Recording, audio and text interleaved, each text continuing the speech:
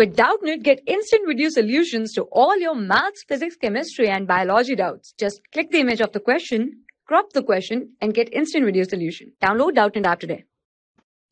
An ideal gas, gamma is equal to 3 by 2, is compressed adiabatically from volume 400 centimeter cube to 100 centimeter cube. So we have V1 is equal to 400 centimeter cube, which I will write in meter cube as 4 into 10 raised to power minus 4 meter cube.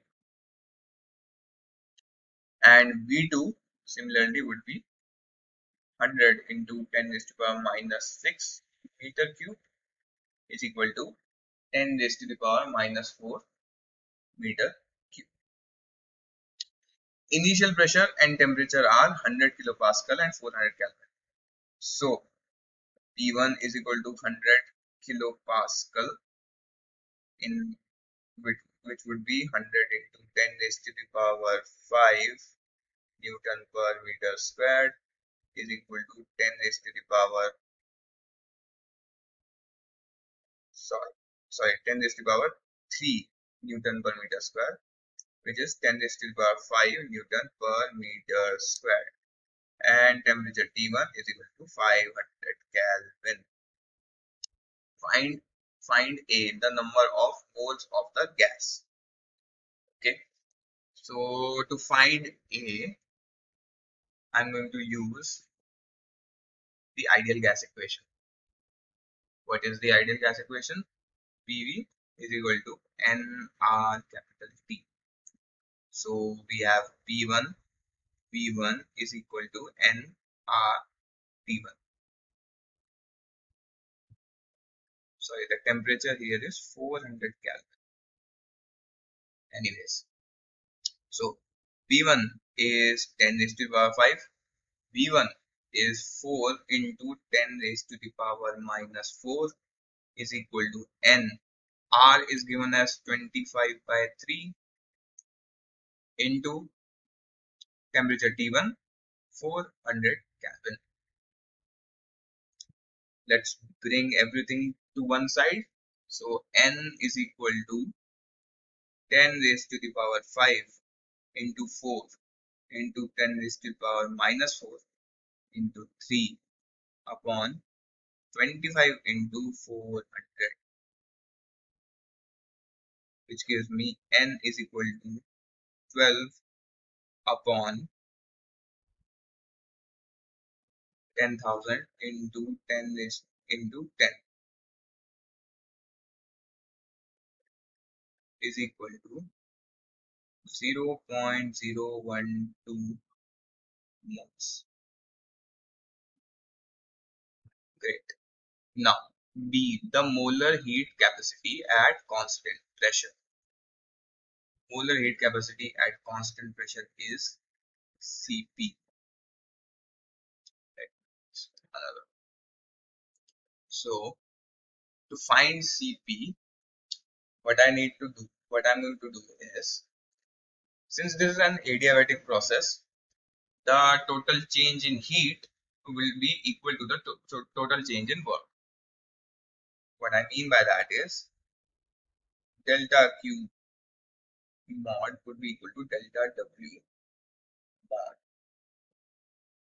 So delta Q can be written as NCP delta T mod equal to delta T R delta T on gamma minus 1 mod.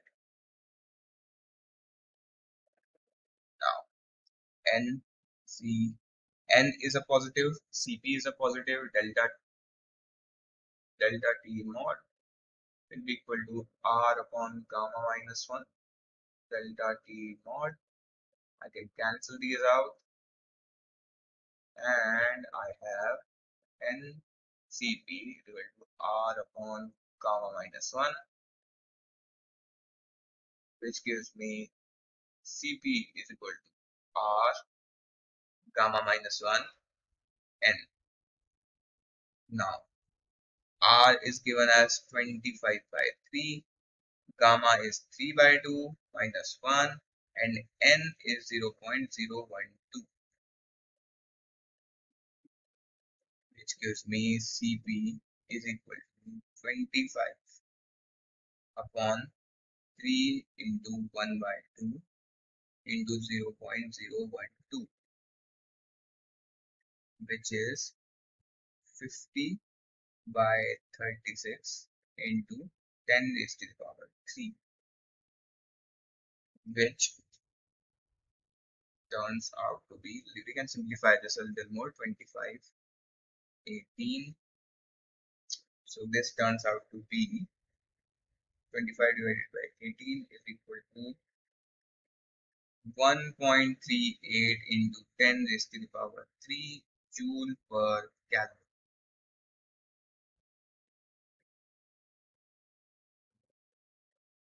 Let's move on to the next part. The final pressure and temperature. So for the final pressure, I'm going to use the property of adiabatic expansion or rather adiabatic process. So for adiabatic process, PV raised to the power gamma is constant, which means that P1 gamma is equal to P2 gamma, which means the pressure P1, which is 10 raised to the power 5, 10 raised to the power 5 times pressure V1, volume V1, 4 into 10 raised to the power minus 4, 4 into 10 raised to the power minus 4 raised to the power 3 by 2 is equal to P2 and volume V2, which is 10 raised to the power minus 4, 10 raised to the power minus 4 raised to the power 3 by 2, which means P2 is equal to 10 raised to the power 5, 4 into 10 raised to the minus 4, on 10 raised to the power minus 4 to the power 3 by 2, which gives me P2 is equal to 4 into 4 raised to the power 3 by 2 into 10 raised to the power 5 Newton per meter squared, which gives me P2 is equal to 8 into 10 raised to the power 5 Newton per meter squared.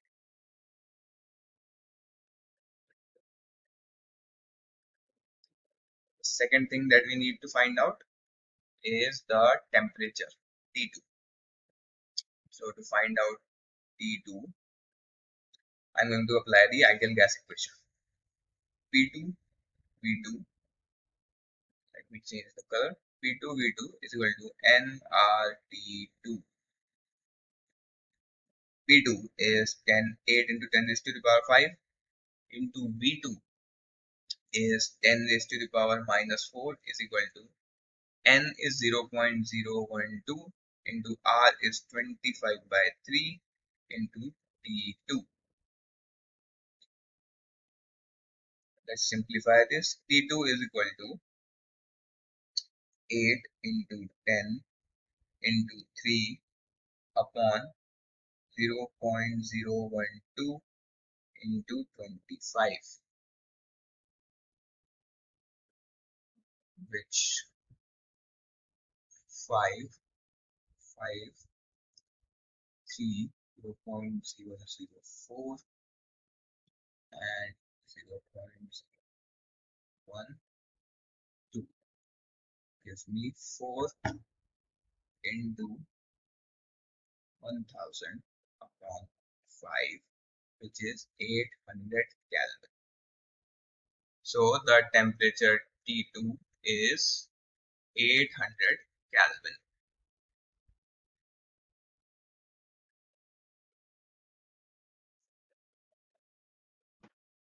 Now, the D part of the question says the work done by the gas in the process. So, for an adiabatic process, work done let me change the pen.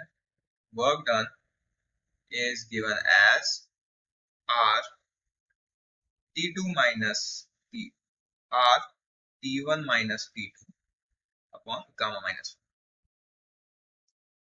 1, which would be 25 by 3. T1 is 400 Kelvin minus T2 800 Kelvin upon gamma 3 by 2 minus 1, which is equal to 25 by 3 times minus 400 upon 1 by 2, which is equal to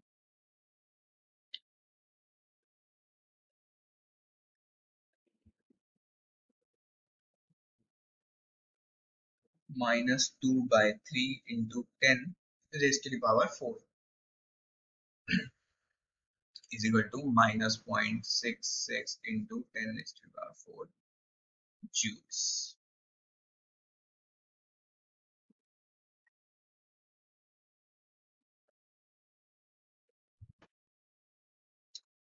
Now,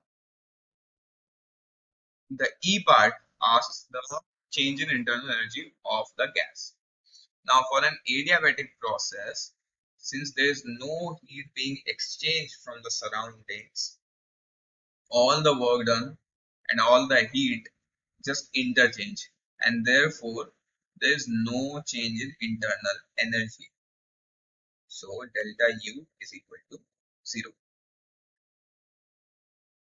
For class 6 to 12, IIT JEE and NEET level. Trusted by more than 5 crore students. Download Doubtnut app today.